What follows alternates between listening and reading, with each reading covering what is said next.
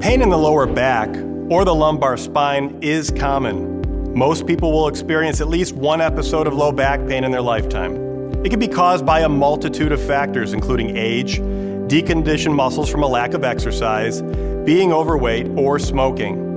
Depending on the cause, your symptoms might range from sudden and sharp pains to more of a dull and consistent ache. There are things you can do to help find relief. Effective treatments range from physical therapy to occupational therapy, mindfulness meditation, spinal manipulation, bracing, education, and rest. With so many options, you might be wondering where to start. Let's try this simple exercise. Begin slowly and stop if it hurts or it feels awkward. Kneeling back extension. Begin on all fours with your hands and knees on the floor. You're going to lean forward and round out your shoulders so your back lowers to the floor. Hold this position for 5 seconds. Next, lean back and rest your buttocks on your heels.